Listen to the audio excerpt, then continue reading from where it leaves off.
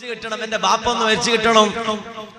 അങ്ങനെ കാത്താൽ, അങ്ങനെ കൊതിച്ചാൽ ആ മകനെ എന്തിനു പറ്റും?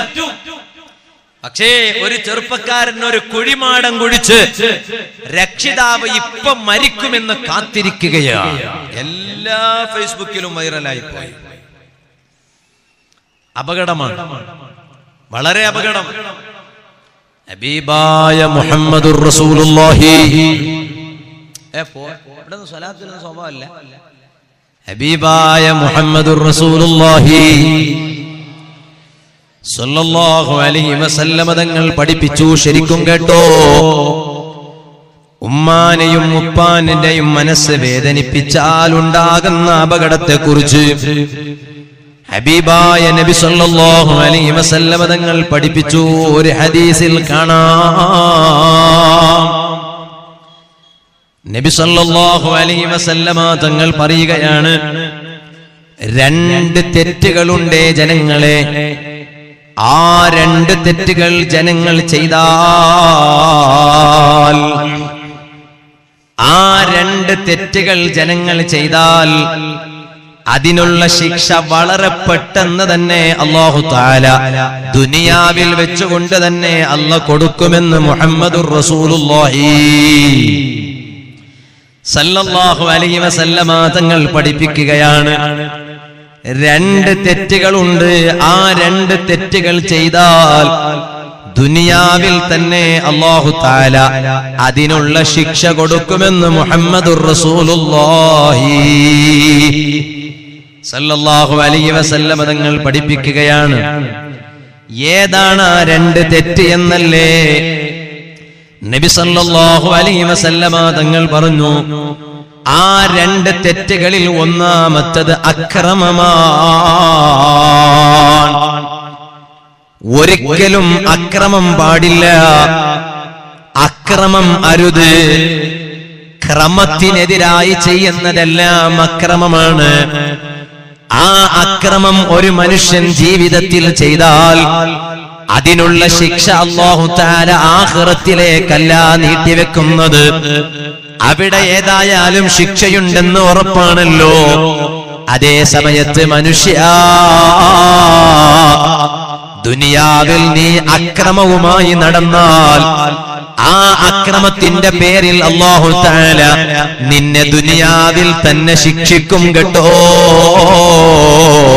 മുഹമ്മദുർ റസൂലുള്ളാഹി സല്ലല്ലാഹു അലൈഹി വസല്ലം തങ്ങൾ പഠിപ്പിക്കുകയാണ്. ഒന്ന്. രണ്ടാമത്തെ തെറ്റേതാണ് നബി സല്ലല്ലാഹു അലൈഹി വസല്ലമ തങ്ങൾ പറഞ്ഞു.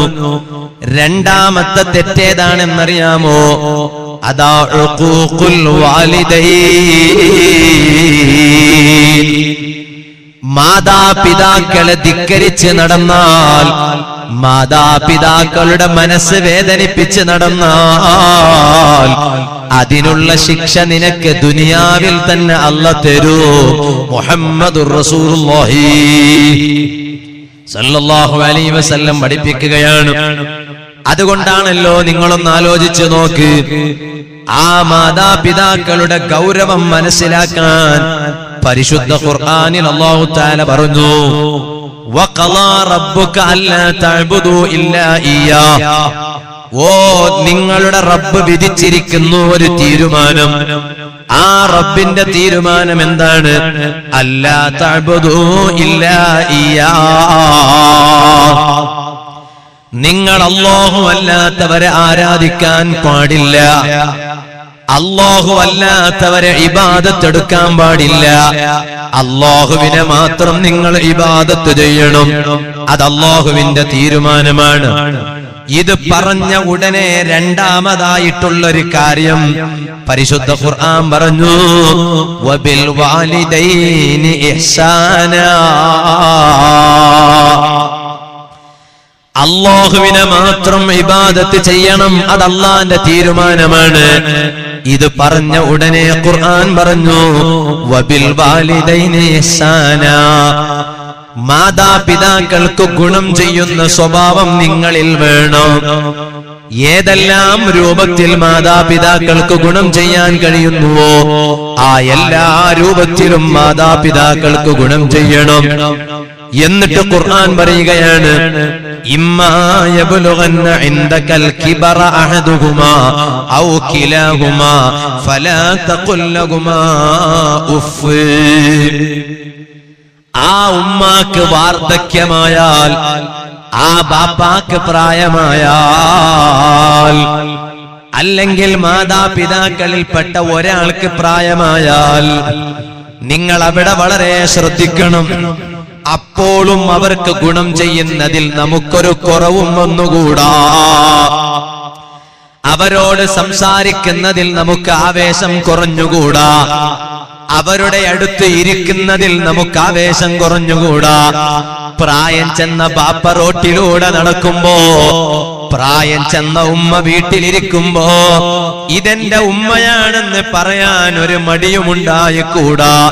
ഇത് എന്റെ ബാപ്പയാണെന്ന് പറയാൻ ഒരു മടിയും ഉണ്ടായിക്കൂടാ. ഖുർആൻ പറഞ്ഞു, അങ്ങനെ മാതാപിതാക്കൾക്ക് പ്രായമായാൽ നിങ്ങൾ അവരെ വേദനിപ്പിക്കുന്ന ഒരു വാക്ക് പോലും പറഞ്ഞുകൂടാ. അവരെ നിങ്ങൾ നിന്ദിച്ചുകൂടാ. വഖുൽ ലഹുമാ ഖൗലൻ കരീമാ. ആ മാതാപിതാക്കളോട് മാന്യമായ സംസാരം മാത്രമേ സംസാരിക്കാവൂ. മാന്യതയ്ക്ക് നിരക്കാത്ത ഒരൊറ്റൊരു സംസാരവും മാതാപിതാക്കളോട് സംസാരിക്കും.